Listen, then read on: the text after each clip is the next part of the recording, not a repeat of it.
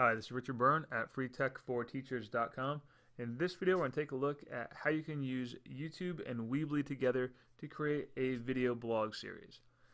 So let's go ahead and get started here. I'm already signed into my YouTube account, and let's hit the upload button. And rather than uploading a raw video file, we're just going to hit the record from webcam capture.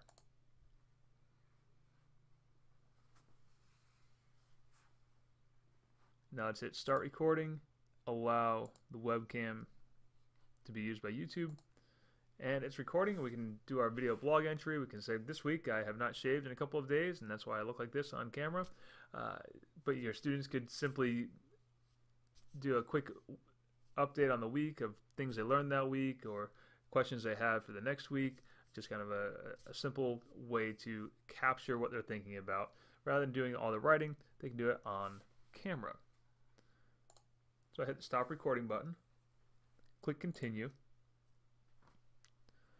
and webcam recordings tend to upload very quickly. We'll just rename it and say it's a video blog entry for November 23rd, 2015. I'll tag it as a video blog.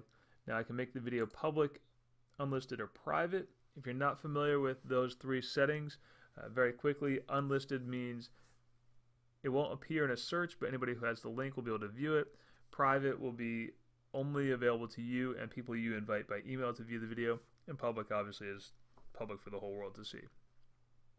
I'll make that unlisted. And now we're going to create a new playlist and call it Video Blog Entries. And just like a video, we can make our playlist public, unlisted, or private. In the classroom setting, I'm going to make this one unlisted and say create. Now we're going to save all those changes. Our changes are saved. Let's hit the playlist button on the left-hand side. We have this new playlist called Video Blog Entries. Let's select that. Now let's hit the share button, and we're going to grab the embed code for the playlist.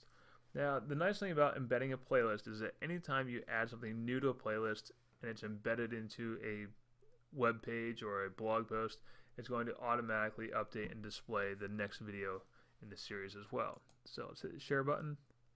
Let's grab the embed code. Now, if you're a Weebly user, you're probably already familiar with this layout. Let's go ahead and drag in the embed code gadget and put it right in this page. We'll paste it right in. We'll position it in the center of the page and publish. And so that's all there is to it. Now, anytime the student goes and adds a new video entry to that playlist, the playlist on the Weebly page will be updated, and we can go ahead and take a look at that playlist setting. And we'll have our ordering set as date added, so the newest one is always first. And we'll save it. Now, if you wanted to have students collaborate and add all their video entries to the same playlist, you could simply go to playlist settings and say collaborate and allow contributors. You can also send them a link, and kids could add their video blog entries to the same playlist. So you wouldn't necessarily have to have every student have his or her own playlist. You could have one playlist that they all contribute to. It's kind of up to you on how you want to manage that.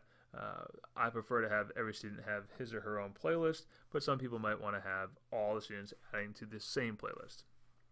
Either way, it works out well. It's just your own preference on classroom management or digital management, if you will. So that's how you can use YouTube to create a video blog series on Weebly.